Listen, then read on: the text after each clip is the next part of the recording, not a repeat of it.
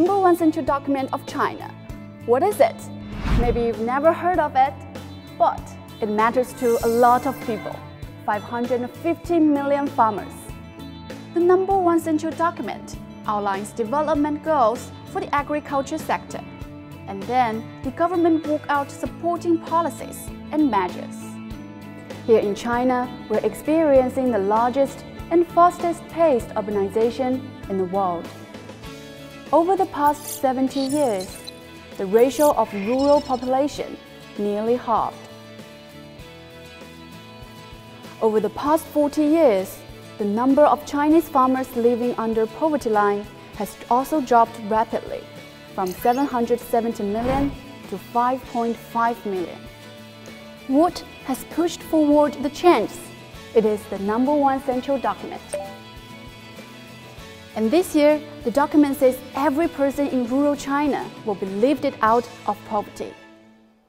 How to better support farming communities, how to improve conditions and enhance lives for people living in rural areas. Since 2004, the No.1 Central Document has focused on addressing these issues. In other words, it aims at helping agriculture, rural areas, and rural people. This February, the latest document gives new instructions towards achieving that goal. China will focus on two major tasks: ending poverty and tackling deficiencies. Once accomplished, the country will be a step closer to achieving the goal of building a moderately prosperous society in all respects by 2020. First, how to implement the task of ending poverty.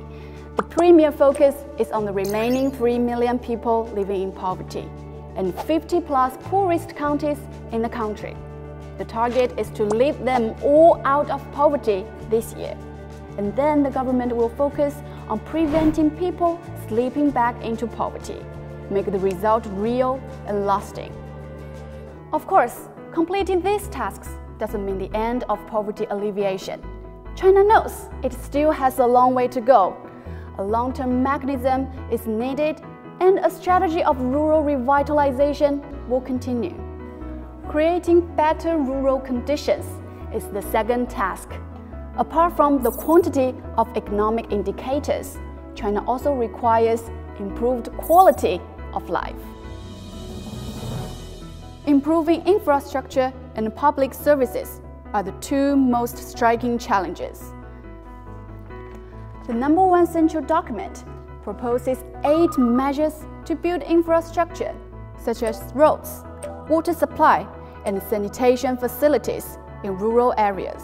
Public services, such as education, healthcare, and social security, will also be improved. Building a moderately prosperous society in all respects requires China to tackle all these problems. The No.1 Central Document has outlined the goals, which will affect the lives of millions of Chinese farmers. But specific policies and detailed measures need to be worked out to help implement the document.